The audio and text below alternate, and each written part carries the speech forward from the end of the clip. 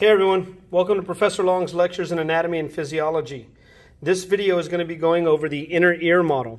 So I'm going to slide this a little forward so it's a little closer to us. This is a magnified version of the inner ear. If you're trying to follow along on our list of things to know, we are going to be working on some structures that are on page 7. Okay, so as we go over the inner ear, there's some structures that you should know. This area here is called the cochlea, looks like a snail shell. This middle section here, I'm going to tilt the model a little bit.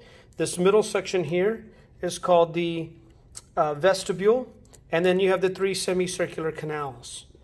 The 3 semicircular canals, if we're looking at this from an anterior view, this would be called the anterior semicircular canal. This one that comes forward here. This one that's lying on its side would be the lateral semicircular canal, and this one back here would be the posterior semicircular canal. Where each of the semicircular canals joins the vestibule over here, there's this enlarged area. Each one of these enlarged areas here, there's one here for the lateral semicircular canal, and there's one on the back side here. This is kind of a swollen area.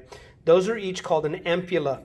So we see an ampulla there, and we see 2 more ampullae here and here. That's where some of the receptors are for our rotational motion. So now, if you look at the model, you notice there's a white outer covering. And if I twist it a little bit more this way, you notice that the covering, the white part, has been cut and a piece has been removed. This white outer covering over the whole model is actually a piece of bone. It's a thin piece of bone, almost like an eggshell, called the bony labyrinth. All right? So all of the white covering, no matter where I point, is called the bony labyrinth. Now imagine if I had a tube, and within that tube, I had another tube. So if you look at my hand like this, if I put this stick in there, I would have a tube inside of a tube. Well, the outer tube is the bony labyrinth. The inner tube is called the membranous labyrinth. And that's this blue structure here, this blue covering. They're called a labyrinth because they're like a maze or a labyrinth that you could get lost in. And one is hard, made out of bone. The other one's soft, made out of a membranous tissue. So this is all membranous labyrinth. Between the bony labyrinth and the membranous labyrinth, you see this pink fluid here and here. That is called perilymph. Okay, all of this pink fluid that circulates in between the bone and the membranous labyrinth.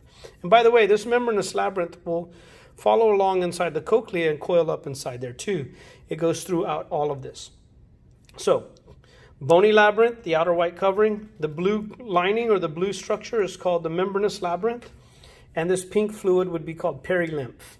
If I could cut the membranous labyrinth open, there would be a fluid inside of it called endolymph. Now, within the vestibule, these 2 enlarged pockets right here, this one is called the utricle, and this one is called the saccule. I'm going to rotate the model so we can see them from a different angle, but this would be the utricle, and this would be the saccule. And if you look at the pictures online, they're actually of a posterior view of this. So we have cochlea, we have the vestibule, and we have the 3 semicircular canals, anterior, lateral, posterior. This would be the bony labyrinth, the white covering, and you see the membranous labyrinth and the perilymph. The utricle and saccule and all of the membranous labyrinth has a fluid that flows inside of it called endolymph, and that endolymph is going to drain through this structure called the endolymphatic duct, and there's usually a little bag-like structure. This model is missing it.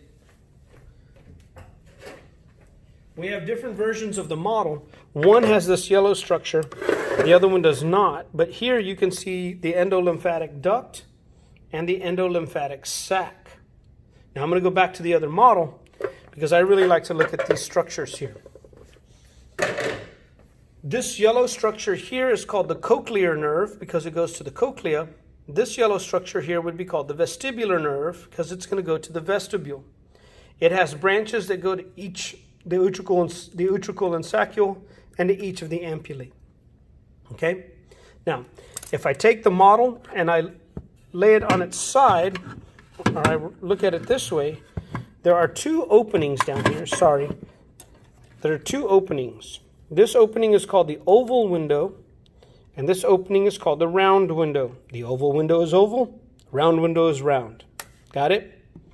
And then finally, the bony labyrinth will coil up and form the cochlea on the outside, and the membranous labyrinth follows it and snakes around inside of there. If I break it open and look at it in detail, I'll see that the perilymph, sorry, let me get this oriented correctly for you, okay?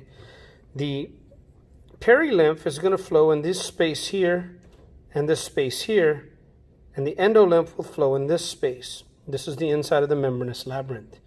We're going to go over this structure. This model is a little bit too small to see, so we have one more model. So I'm going to stop this video. I hope you had as much fun as I did. Hope you learned something, and we'll pick up with this on the next video.